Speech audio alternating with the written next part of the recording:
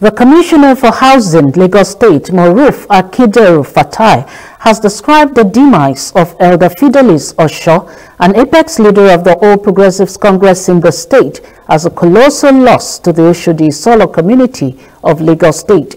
In a statement by the Assistant Director, Public Affairs of the Ministry of Housing, the Commissioner said Elder Osho, who died on Thursday, was a tireless advocate of justice, equity, and good governance. Akinderu-Fatai urged everyone to cherish and uphold the values that Elder Osho fought for till his last breath. He then expressed his deepest condolences to the Osho family and the All Progressives Congress and prayed for divine comfort for the family of the bereaved.